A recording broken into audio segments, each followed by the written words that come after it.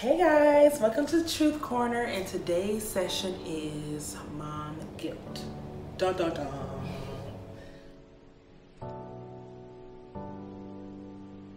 So I wanted to talk about this because I think it's very real. I had a lot of mom guilt after my divorce. I felt like I couldn't give my son what he truly needed to thrive because I was divorced. And the crazy thing is, when you think of divorce, some people bounce back, but I just thought it was the end of the world for me. Like, where can my life go after this? And the crazy part is, it wasn't like my life was so great. It wasn't like I had this rich husband and we were living the life and then I went from that to nothing. We had nothing, we still got nothing. Like, I'm like I'm in the making of being somebody that I'm supposed to be, right? So my mom guilt came from just like not giving my son the traditional family of husband and wife, mom and dad in the home. And I start to parent out of guilt too. And I think that's why my son is a little bit of a spoiled brat, but we're reeling it in because I don't want him to be like that. And then two, if he's gonna be like that, he's not gonna have a bunch of friends because nobody's gonna want to deal with him.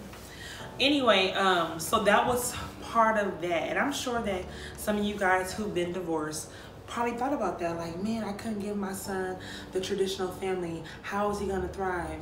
What's their life gonna be if mommy or if daddy is not in the house? I know we have some single dads out there too, like thinking like, how am I gonna do this without a woman or my wife or whatever. So once I got over the mom guilt, I started to realize like, and I learned this down the line. I'm about to sneeze. Oh, I was like, what happened?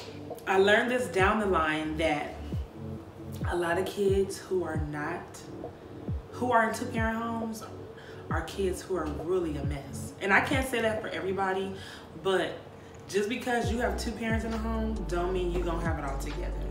Therein lies of what I've dated and been with. I've dated with a lot of men. I even married a person who had both of the parents at home, and they were not all cracked up as they were supposed to be, right? And then so I guess I had that false sense of like, if you don't have a mom and dad in the home, your life is gonna be crazy. You're not gonna be all that you're supposed to be, and it is what it is. But I had two parents in my home, and me and my sister are not nearly what my parents want us to be or wanted us to be. I think we are now. I'm sure they're very proud of us, but they wanted us to, finish school and things like that and whatnot. And I have one degree, but I didn't finish to get my other degrees. My sister is not in school right now, doesn't have a degree. And not saying that our parents love us any less, but they had expectations for us.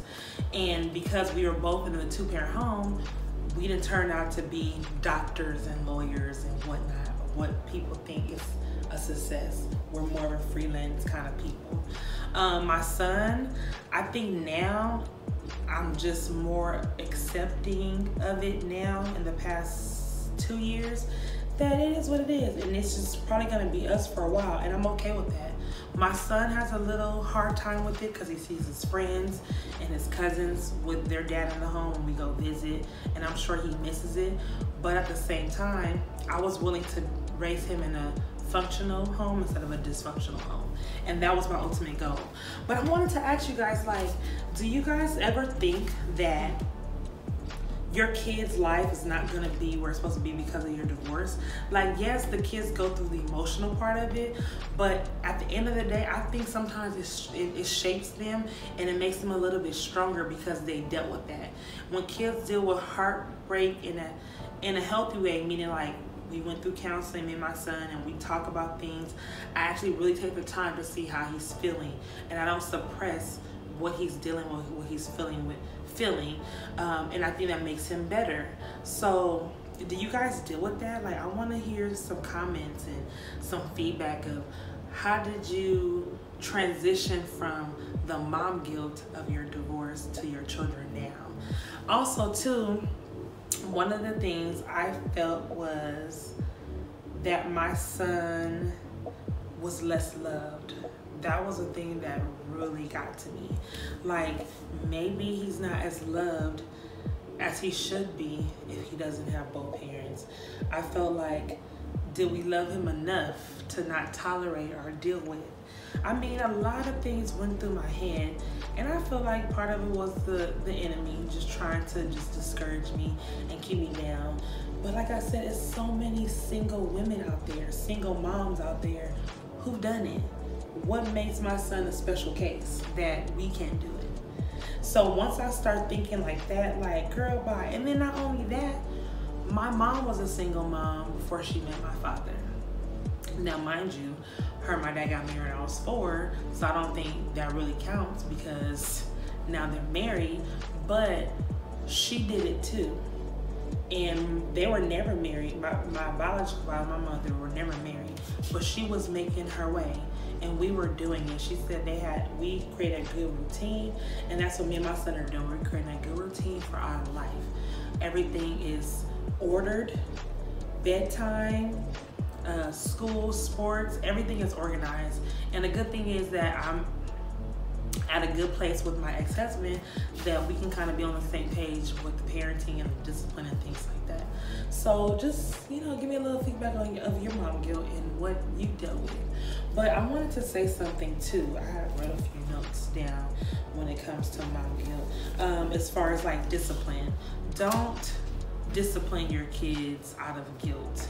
Overcompensating out of guilt, meaning like you just feel like you have to give them. My son had a bunch of toys because I felt like, okay, the toy is gonna help him feel better, or this is gonna help him. I was overcompensating, but at the same time, not realizing I was spoiling him and it was not benefiting him at any form or fashion. So don't do that.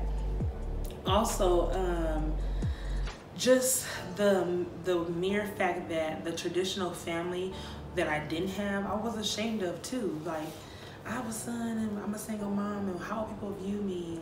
That was part of my guilt too. Going to baseball practice with him, and me and my son were the only single family. Like, dad will come when he can if he's not working, but the rest of his teammates have both of their parents. So I just feel guilty about that. Like, they have their moms and their dads supporting them at the baseball games. I thank God for my dad, because my dad showed up to every single game.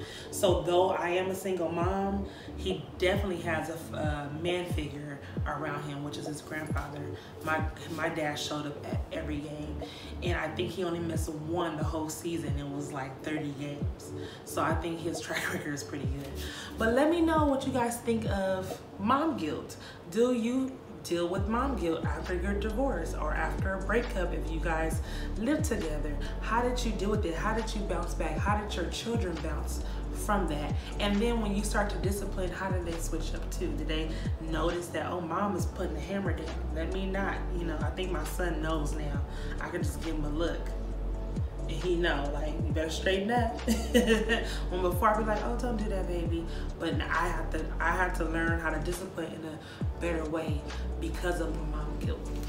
So in saying that, I want you guys to just, not be so hard on yourself. Don't be guilty. Don't parent out of guilt. It's okay. It's not the end of the world because you're a single mom. You're not the only single mom on earth. It's been done hundreds and hundreds and thousands of years ago. At the end of the day, make sure you think about it, you do it, and you be it.